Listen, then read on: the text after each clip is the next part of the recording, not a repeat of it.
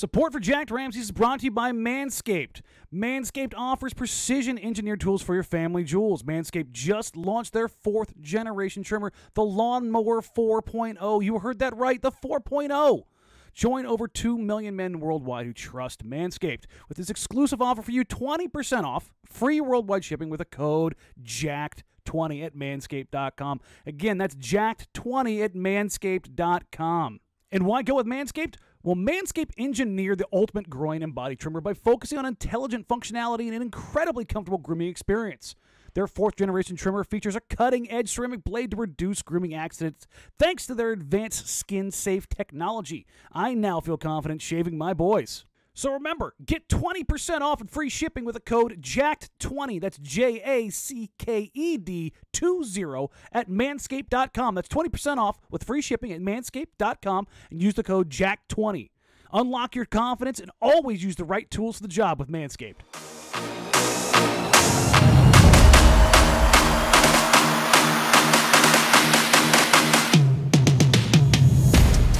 What's going on, everybody? Welcome into the Jacked Ramsays podcast. I am your host, Danny Marang. We are part of the Blue Wire Podcast Network. I am flying solo dolo tonight because, well, Brandon Sprague is currently flying. He is on his way back from Hawaii. If you're listening to this Sunday night, he's just landed. If he's, Monday morning, I think he might be back in the studio. Either way, he's had some nice R&R, and we're just going to let him take this one off because he's, I'm a nice guy. That's not true, but this time we are. It is a mailbag pod, Sunday night, Monday morning. That's how this one goes. We have a ton of questions. Almost all of them are about Larry Nance Jr., which, yeah, it makes sense. August, new player acquisition. Yeah, that tracks. We'll get into that. There will be another video out shortly after this one focusing on Larry Nance Jr., who, what, when, where, why. This podcast, while it's a Q&A mailbag, it's going to serve as kind of a Larry Nance Jr. 101. The advanced course will come later as we'll focus on some playmaking elements, finishing elements, defensive elements, and how all that's going to fit together and where it'll come together in Portland. This will be more the 30,000-foot view to kind of, get you your introduction. So without further ado, let's dive into it. Our first question here from All Good at Julio Can 2. How does Nance compare to a player like Aaron Gordon? Gordon was a guy a lot of people were hoping for last season, me. And probably would have been jubilant about getting. I feel like Nance fills a similar need for the Blazers without all the fanfare. I think the last part of that, as far as the fanfare, it's probably about the same if you had swapped the two, like Larry Nance Jr. was traded to the Nuggets in season and Aaron Gordon out of season. I think it probably would have been pretty close to the same. As far as fanfare, just because out of season, in season, you get to see the immediate ramifications. This was like, and it kind of falls off a little bit. That's how it goes. But I think there's a pretty decent comparison there. Gordon, a little bit bigger, a little bit more athletic.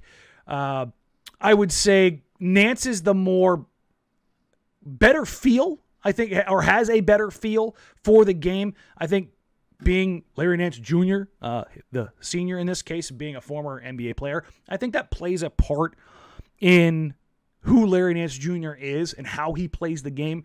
One of the things that has just been evident in watching tape after tape after tape with him is his style, it's not like this box score thing. It just does all of the little things that he's just a basketball player. He gets it. I'm actually genuinely interested to see how it plays out, not necessarily with the skill sets, but how he fits. He clearly got frustrated at times when the young guys like Sexton and Garland made mistakes. JaVale McGee and Andre Drummond on the other side. And I think that's part of what motivated him to want to come to Portland, not the defensive mistakes, because he's in for some of those. There's no doubt about that, but the winning. And I think the Blazers offer him that opportunity, but he's going to be faced with some of those same mistakes. It's going to be from veteran players. So how that dynamic plays out is going to be really interesting. But back to the question, as far as how does he compare to Aaron Gordon? I think Nance Jr. has got a better natural feel for the game, a better playmaker. Gordon is a better guy to feature further up in the lineup, if that makes sense. Gordon, I think, I think Gordon's skill sets, the skills that he has, are higher up the pecking order than Nance's in the sense of what you can get out of him, where Nance, he just does a lot of things pretty damn well. But between the two, Nance, I would say, obviously a little bit less athletic, again, but better feel. Gordon, the more athletic, a little bit more expensive, obviously younger. That plays a part in this as well. But also, he's the scoring elements of Aaron Gordon's game, wanting in the ability to get downhill and create off the bounce a little bit more effectively. I think those are valued a little bit higher in that realm, and the ability or the thought that he can be a bit more effective as a defender with better hip fluidity, better foot speed, that kind of thing. I think it's a bit of a dealer's choice in this regard. But if all things being equal, I think I would take Gordon over Nance. But right now, Nance's playmaking probably elevates him into as far as who would better fit the role the Blazers have available right now. Nance. I think that's pretty easy to go with. But as far as a comparison, pretty good offensively. I look at a Boris Diaw. That's who I look at Larry Nance Jr. as. He has a certain swagger, a je ne sais quoi, since Boris is French, as far as how he plays the game, how everything just kind of seems to flow and come naturally.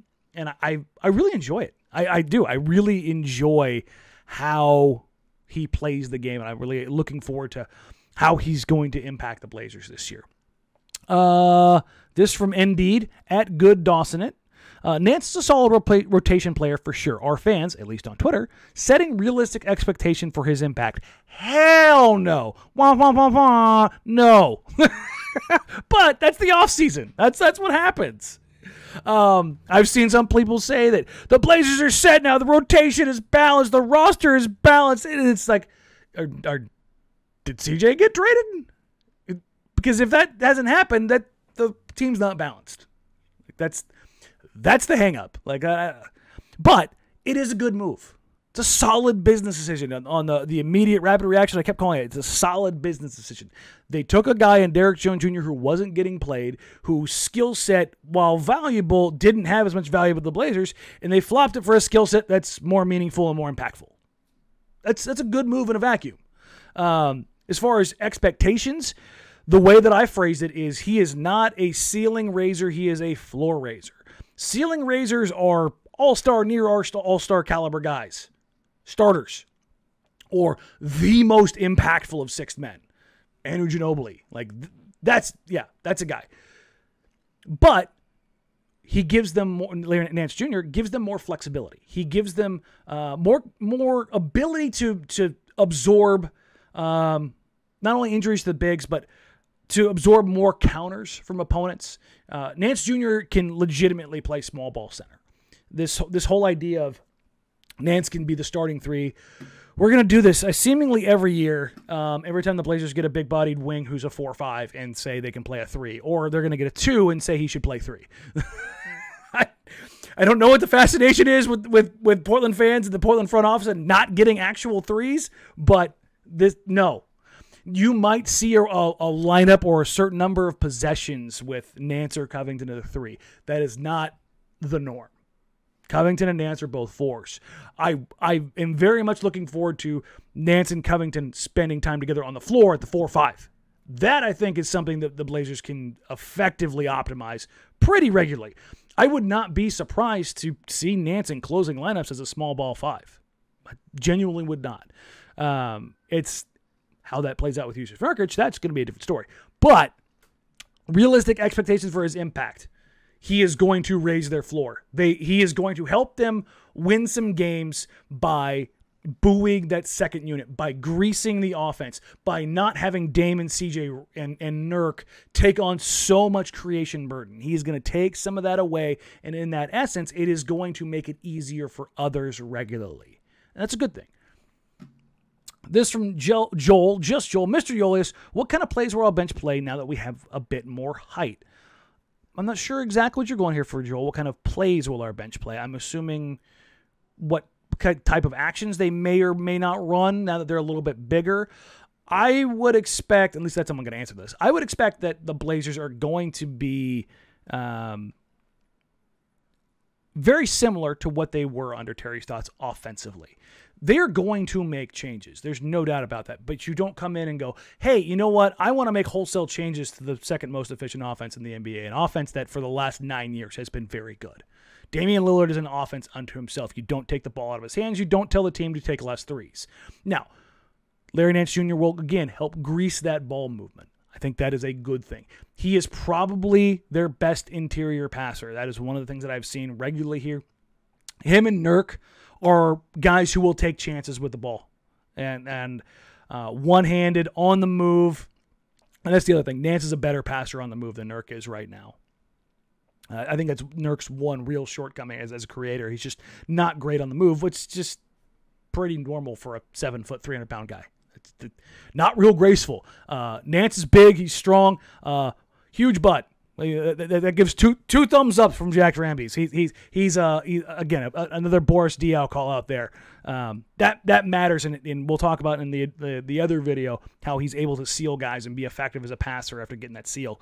But as far as the type of lineups and actions that we'll see them use, you'll see Larry involved in a ton of screen actions, a ton of DHOs. I think you're going to see him help facilitate that second unit offense from the middle of the floor a ton. I'm really interested to see how Ant and him come together and play in the pick and roll and what that kind of brings out in them. This from Jesus Gomez at Piano Master 00. What are the reasons Nance can't play the three? Is it on defense, offense, both? Is there another player that he could switch off with depending on what end of the floor they're on? I always thought, for instance, that might be a way to make a Ben Simmons-Rocco pairing work. If you had Ben Simmons on the Blazers, you would probably, as it sits right now, you would slide Norm down to the 2 and put Ben at the 3 defensively. Offensively, I think you play him more like a 5.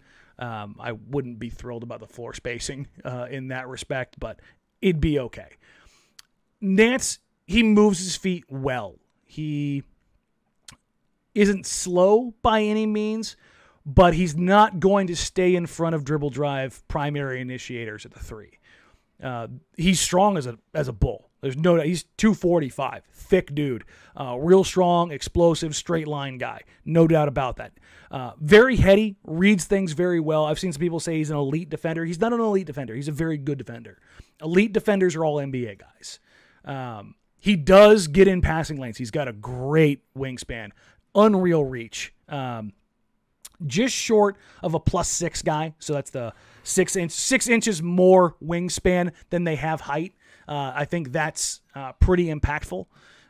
Also, I think a little over a 9-foot standing reach at 6'7". That puts him in the center type categories while being significantly shorter than most centers. So all of these things, they all project to 4 and 5, 4 and 5. And he doesn't really have the tools necessary to be the 3, either as an initiator with the ball. He's able to take advantage of guys a little bit slower than him, which is at the 4 and the 5. Not so much the guys that they're more explosive, and he's not so dominant with the ball on the post that he's really able to take advantage of guys that may be a little bit smaller than him. He can when he's able to, again, to seal, but if you're asking him to create in that vein, I think that's a bit more of an asset. This is more about optimizing guys. It's not like Larry, you can't have him at the 3 no matter what. No, it's not like that. You're not putting him in the best position to succeed. Neither the same with Robert Covington, which is why putting them at the 4 and 5 in a small ball lineup is a bit more effective. This from Mike Miller at Mike 2K Rip City. Do you see Portland picking up a veteran point guard or a third center with a 14th roster spot? Larry Nance Jr. is kind of your third center right now. That's how that one's bubbling up. I think they're going to bring some guys in. We should find out here in the next couple weeks. As far as non-guaranteed spots, I think Quick tweeted that out, something along those lines. It's kind of the same thing that I've heard. And we'll see where it goes, who really shows up in camp. You could get another creator. I think they would probably take a flyer on a wing type, somebody with some size, just in case. I haven't heard any names in that regard. But I think Nance Jr. covers the creation aspect. I'm sure it'd be nice if they could find a dribble drive type initiator, point of attack defender type. So maybe a Ntilikina or something along those lines. But I think they're going to bring a couple guys into camp and see who sticks. I think that's the way you look at it right now. Andre Brobeck at DreBob0. What would be your ideal small ball lineup? Do you think Nance could be that diamond in the rough that gets us over the hump? I'm going to answer the second part first. No. I think Nance is a very solid player.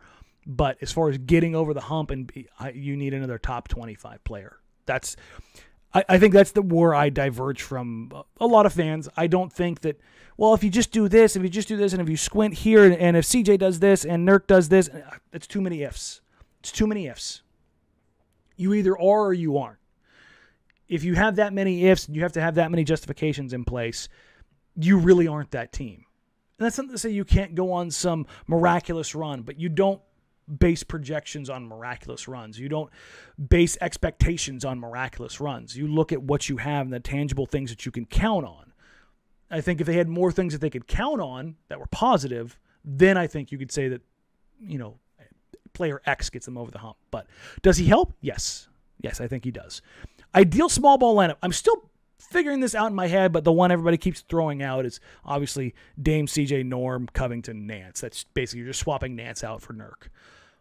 I think you could get a little bit more athletic if Nas hit or if Snell. I don't want to pull CJ off the floor, but I want to be a little bit more athletic. So the starters minus Nurk, add Nance is the standard bearer there.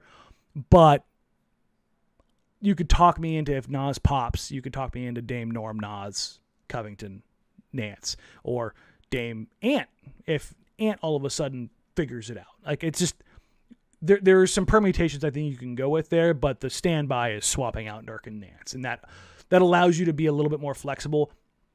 The thing I would like here is that if Norm is at the 2 and you've got a bit more size at the 3, you can be more switchable at between 3, 4, and 5. You can switch everything there. Hell, you could even do it 2 through 5 if you're confident that Norm can handle that switch. And I think that gives Portland something they haven't really had in a while. And I think that's something to kind of look forward to. All right, Desert Duck at RyanRob2121. If the Blazers end up around the 6th seed around the All-Star break, which you should probably count on, do you think that would be enough to convince Dame to stay, or do you think he believes that only postseason success matters? I'm more akin to believe that the regular season is a regular season. As long as they handle business and they don't get run out of the gym somewhere, that can be neither here nor there. I think it's more about postseason success. Now, if things go sideways, if guys aren't happy, if all of a sudden Dame's looking around and maybe he's a little bit more sensitive to things that are going on around him, yeah, you could maybe say the regular season matters a little bit more, but I don't think that's the case. I'm more apt to believe that Dame is just looking at postseason success, and I don't want to spend the entire year trying to like, is this enough? What does Dame think? What does Dame? It's gonna be the narrative, but I don't hope it is. And that's why I'm trying to just look through like the Larry Nance Jr. eye of the needle right now. Does it swing anything one way or another? I don't think so. Is it objectively a good move? Yeah. But so take it as that. It's a good move. As far as where they are at the All-Star break, they could start out poor and get hot. They could play incredibly well all the way through. Like, there's just so many different things. Again, I think what matters is come April, May, June. I think that's what matters, and that's how you measure it. This also from Desert Duck. Does the acquisition of Nance make Rocco expendable to the org? They have a similar skill set, and if they are attempting to move CJ for another star, CJ and Rocco is a better package than just CJ. I think you're right to an extent there. Covington's on an expiring deal. Nance has one more year at 9.7, I believe. It's a declining contract. So I don't know if it necessarily makes him more expendable, but it certainly opens the door in the same manner that adding Norman Powell to the roster theoretically made CJ McCollum more expendable.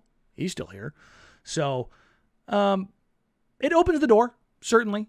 Nance has been a starter plenty of times. I could see Nance playing alongside Jusuf Nurkic, certainly.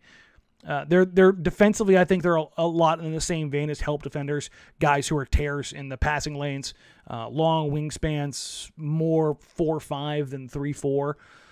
They're pretty like for like, Covington being the better shooter, Nance being the bigger, stronger, bulkier guy who can probably take a few more minutes at the 5 and a better playmaker. So it all depends on what you want, but does it make him more expendable?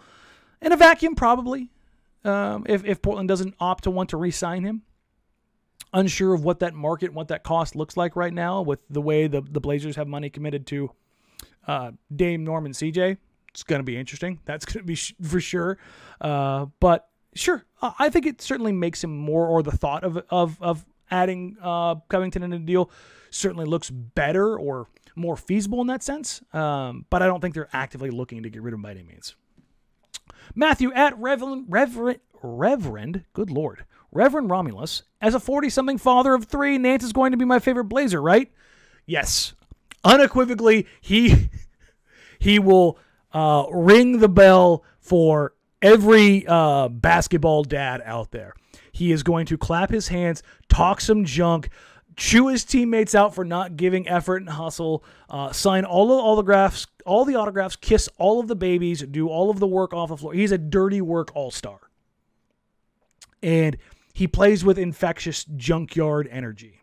So yes, everybody is going to love him. I have zero doubts about that. They loved him in LA. They loved him in Cleveland, and he will be beloved, and they'll probably start building the statue after the first couple of weeks in Portland. So I think it's very easy for me to say that I can see him being loved more than Ed Davis, which is insane. So be prepared. You're clutch at your dad's shirts at your leisure. It'll be fun.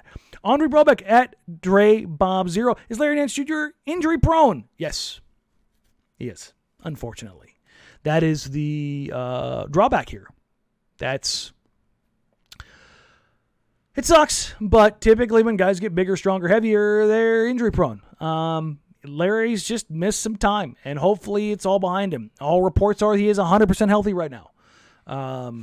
The Blazers have worries in the front court. There's no doubt about that. Jusuf Nurkic, Cody Zeller, Larry Nance Jr. Not clean bills of health in their career. That's so. If you're looking for the hole here, that's where it could be. But you're hoping that through sheer luck, blessings by the basketball gods, that you don't get a bunch of guys down at the same time, and you can kind of juggle lineups.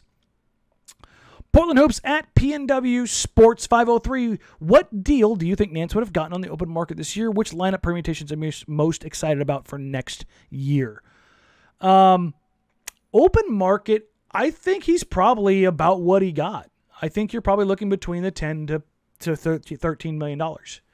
He plugs a lot of holes. He does a lot of things, but he's above average at a lot. And this is why I always talk about like siloed skill sets, but he has one thing, playmaking, creation, that's very valuable, particularly that position. He's got that, and that's what keeps his value up. That, and he's a solid defender, a solid help defender, weak side guy. So I think he's probably about right. Which lineup permutations are you most excited about for this next year?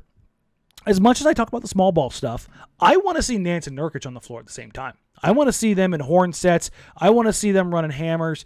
I want to see them in the Stotts fence, early Stotts fence, as far as DHO action off pin downs, getting those guys on the move, putting them in the middle of the floor, and letting other guys work off of them.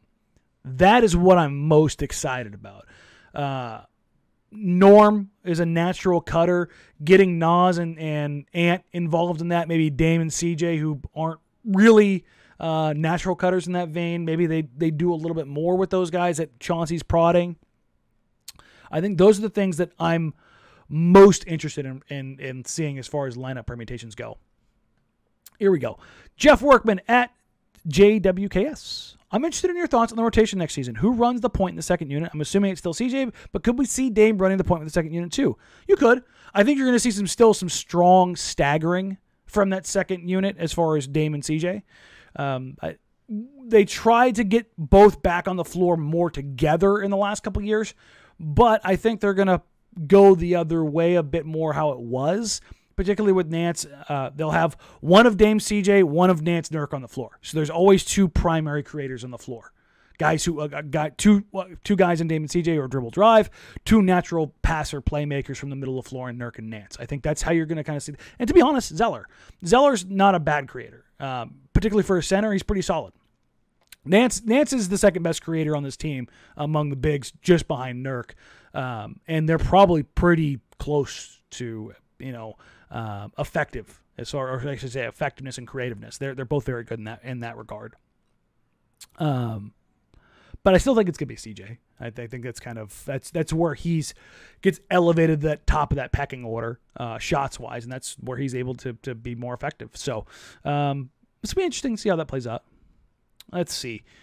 Does Nance open the door for any other moves that weren't there before? That's from Harry at WhiteGuilt48. And this is a follow-up question from Jesus Gomez. Working off of this, does the Nance Jr.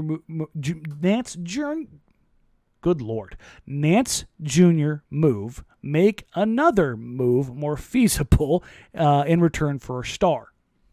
And I think that's kind of calling back to the Covington thing. It certainly allows for Covington to be more expendable, but that's still if Nance moves into the starting lineup and the Blazers bring in a star 3 and Norm moves down to the 2, now you still have a gaping hole on the bench. Now, it's great that you elevated it, but you need to backfill, and they don't have a way to do that unless there's another guy in a return. It gets convoluted. I don't think Nance really changes that calculus as it sits right now, but the Ben Simmons, Pascal Siakam types, that certainly opens other doors. If the guy that's coming in return is more of a 3-4 instead of a 2-3, then I think it's something you probably take a harder look at. But for the most part, I think that's a safe place for where you can slide in right now. This is going to be a little bit of a shorter podcast. That's just how it's going to go because we have the longer, drawn-out Larry Nance breakdown coming forward. And because, Brandon's not here, and this is just me prattling on. So thank you guys very much for your questions this week. We'll wrap it up here. Make sure, rate, review at Jacked Ramsays on Twitter. Follow there if you haven't already. iTunes, if you please, rate, review. Leave us a review. Let us know what you like. Let us know what you don't like. And we'll be back Thursday with the live show. I do have one guest booked live to come with us from Cleveland. Just need to make sure we are locked in and everything is good to go in that regard. We will have more interviews with more guests coming up soon. We are locking in dates for everybody right now as that's family time, vacation time, back to school. Players are coming back or out on their last vacations before training camp starts. So we should be able to get these guys in and get some more content for you guys. Thank you so much. This has been an official month right now, wrapping up the first month of the podcast, and it surpassed every one of my expectations. Thank you. Thank you. Brandon and I are thrilled. My people at Blue Wire are thrilled. So, again, thank you guys so very much for all of the support. I do want to make sure that I do point this out. I wish I would have done this earlier. Now that I think about it, maybe I'll put something in the beginning. And that is, with what's going on in Afghanistan, I'm not here to get political right now. I think most people can understand where I'm coming from. I spent time out there in my time in the Air Force. And for me, it's a humanitarian crisis right now. So if you have the ability, if you have the capacity, if you know that you can help out, all of donations, all of the proceeds from the podcast, that's donations, that's subscriptions, that's ad money, that's everything that I get for this next month, all of September is going to go towards refugeecare.org. It's a group here in Portland that helps assist with refugees, and refugees from Afghanistan are en route and will be here by the end of the week. These are people that are being displaced and pushed out of a region in the world that is one of the most dangerous, vile situations you can imagine, especially for women and children. So, again, I am going to. If you guys donate, I will take that money and that will be donated. If you want to donate directly, refugeecare.org. And again, this was the kind of one of the things that I highlighted when I launched this podcast, is that I do want to take the time to reinvest back in the community and help out. And this is something I feel very strongly about. So if you guys have any questions, comments, concerns, please feel free to reach out, jackedramsays@gmail.com. You can hit me up on Twitter @Danny Marang. And I'd be more than glad to talk to you guys about it. And again, thank you all so very much for all of the support. And again, if you can support here, if you want to support directly, please do. Until next time, we'll catch you then. Take care, everybody. Bye.